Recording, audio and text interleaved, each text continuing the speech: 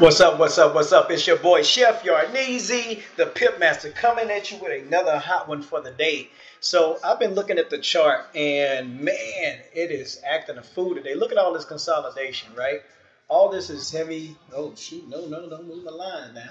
All this is heavy consolidation is all this is, right? It is a physical drop based on my 1 hour chart markup. Do you guys remember this? I hope so. I did a channel. It literally hit the top of my channel and turned around. So I used to trade channel to channel. Okay, that was one of my strategies. I think I'm gonna go back to it because it actually works. But the problem I have is the 50 is crossing the 200 here, which price can bounce off the 50 and then push up and hit the 800. I think the market is really waiting on Friday to make a serious move because on Friday we have that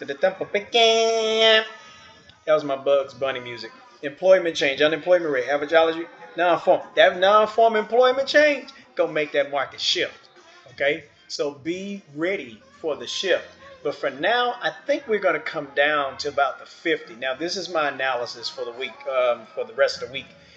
If price decides to come down to 29,868 right here on this support line, then if it passes that and the 200 and hits this support at 29,670, be ready to come downtown, okay? Because it wants to complete this move right here, okay?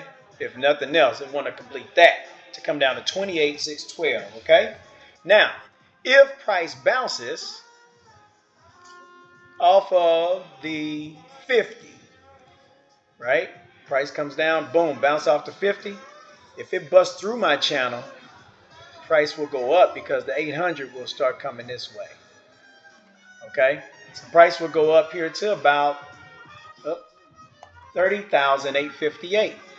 Okay, so we have a double direction, if you will, right? It has two things it's trying to do, right? It's either going to complete this move here, from here to here, and come across, boom, right? So you're gonna do that. Anything else I drew? Okay, that was it. Or is going to complete the channel. So it's got two choices here to make. Very, very risky. Okay, it's either gonna do that or it's gonna come here, complete this, and then make some more magic happen down here. Okay. Now it looks like it should do that, but we all know how the Dow Jones can move. It can literally bounce right here, take a shoot, one of them old long crazy candles, play around, keep going, and finally hit up here, right? Which will make this true here to complete a reverse arch, okay? But I believe, based on where the RSI is, where it hit here in the RSI, I think it's going to come on down here and try to hit the magenta in the RSI. And the magenta last time put price here. Excuse me, put price there. Okay, from here, from this dip. Okay, so it dipped down, came up. From this high point, it came down right here. From this high point, right here, it came down. From this high point, it came all the way down to this level, 1,979 pips. Now, if I can call this move, just consider me done, okay? But that's what I'm looking at. So I hope this helps. 4 minutes. I'm only talking about US 30 today. Oh, wait, nope. Devil is a lie. American Airlines, I still think it could buy up to hit the 200. It's right there. So that'll put it at $13.20. If it does do that, I think price can come up here to $14.33.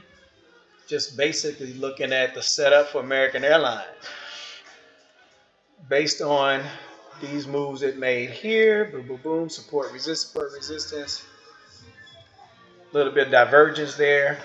I think price can come up here because the 800 is trying to gear down for price to come and meet it.